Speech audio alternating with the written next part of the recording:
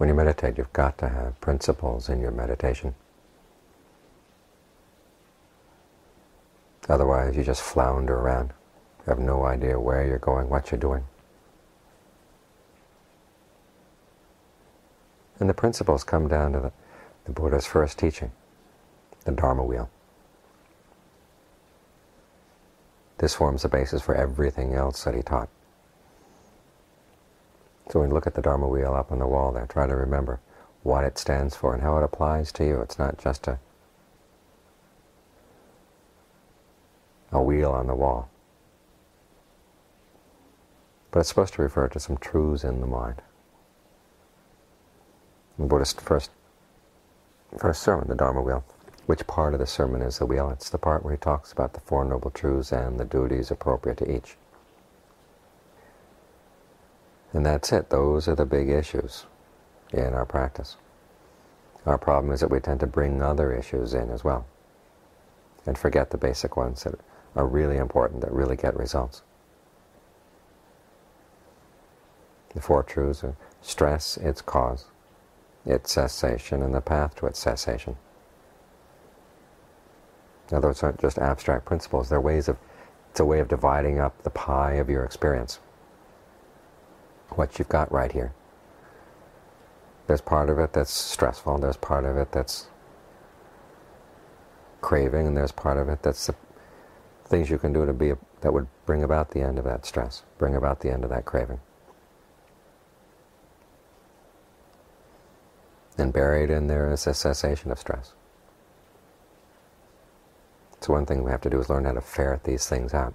Once we've got them ferreted out, then we figure out what we've got to do with them. Like wherever there's stress, the Buddha says to know it, to comprehend it. Now to comprehend it, that means the mind has to be in a position where it's not afraid of it. Because the major stress that we run into in meditation, of course, is pain. We sit here and after a while, this part of the body aches, the legs begin to hurt, sometimes your back hurts. Or you may come in here and you're not feeling too well. And many times we sit here thinking, what can we do to make the pain go away? Well, that's not following the duty with regard to pain, or the task with regard to pain. The task is to comprehend it. Which means that the mind has to be in a position where it's willing to just comprehend the pain without any other motives getting mixed in. This is where the fourth truth comes in. You've got to develop the path. In particular, you've got to develop your powers of mindfulness and concentration. If your concentration isn't up to the task, then no matter how much you try to comprehend stress, it just won't work. It's like aiming with a gun. No matter how good your eyesight is, if your hand isn't steady, the hand holding the gun isn't steady, you're never going to be able to hit the target. Or if you do hit the target, it's going to be hit or miss. What you need is real steadiness of mind. So what do? You're sitting here and there's a pain in your leg. You don't focus on the pain. You focus any place else where there isn't pain.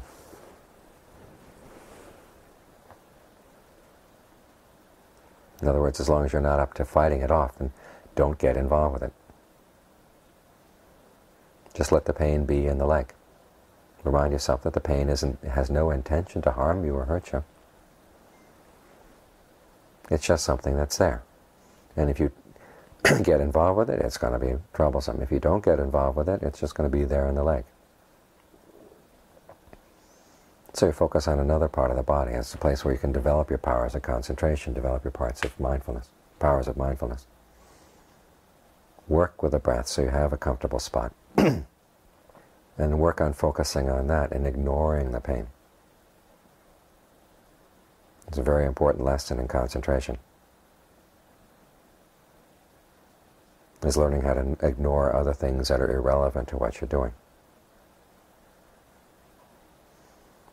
Once you have that sense of a base inside, a place where the breath is comfortable, where the mind is comfortable, then you can think of letting that sense of comfort spread from that spot. You don't have to move your attention from that spot. Just think of the sense of comfort radiating out from there,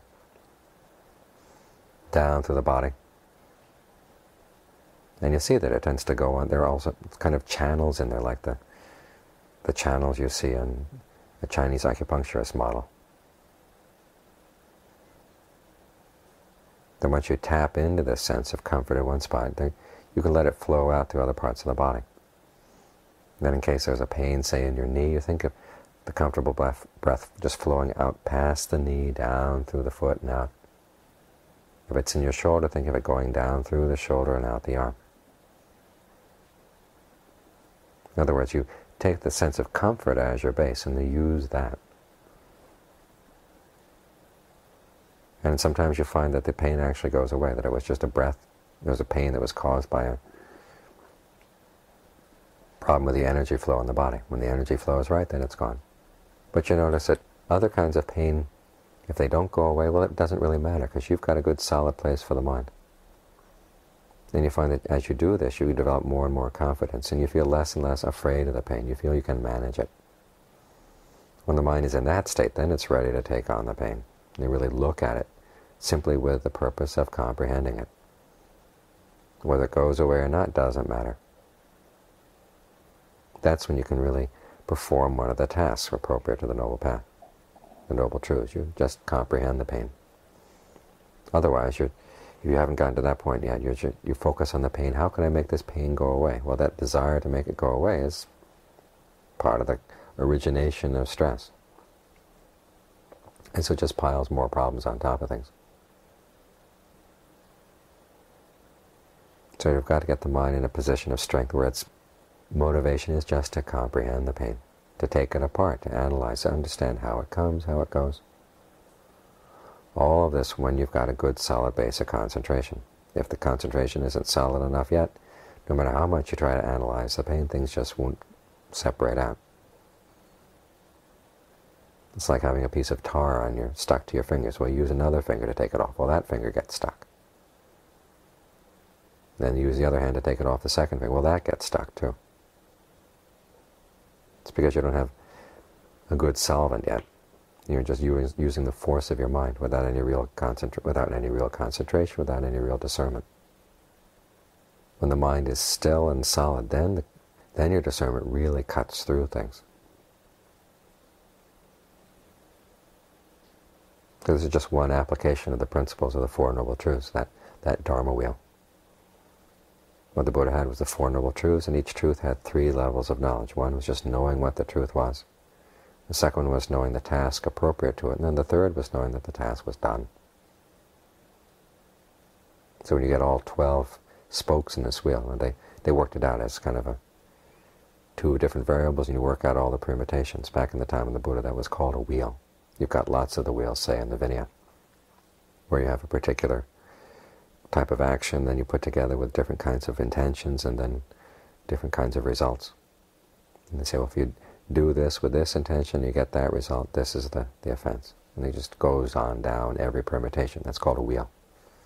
In the Buddha's first sermon, the wheel is the Four Noble Truths and the 3 levels of knowledge appropriate to them. And he said that when he'd had all 12 types of knowledge, that was what constituted awakening.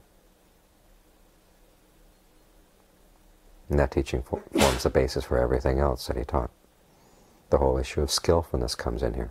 Because after all, the Four Noble Truths are related to the issue of skillful cause, skillful result, unskillful cause, unskillful result. So the issues here are how skillfully are you managing your thoughts, your words, and your deeds. Those are the big issues in life. Those are the big issues in the practice. Keep coming back to this issue of skill,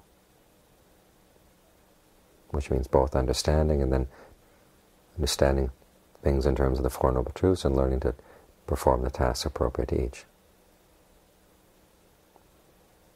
So when you run across an impasse in your practice, just stop and think, okay, what do I have here? Is it stress? Is it craving? Is it an element of the path? And then remind yourself of what the appropriate task is. Now you find, though, that you can't do one task appropriately without doing the other ones. In other words, you can't really comprehend stress unless you've developed good powers of mindfulness and concentration. You can't let go of craving until you've understood stress. So these things are all connected.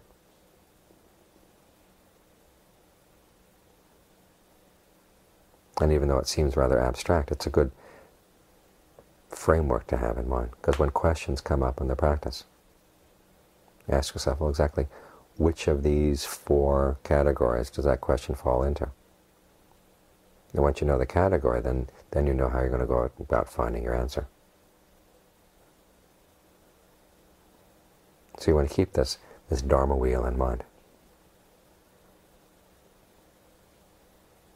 because it helps sort out a lot of the problems in the practice. And it keeps you on track. So your mind doesn't wander off in useless issues, useless inquiries, useless questions.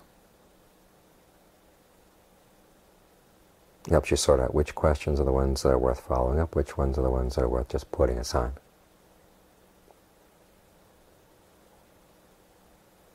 Cuts through a lot of the underbrush in the mind.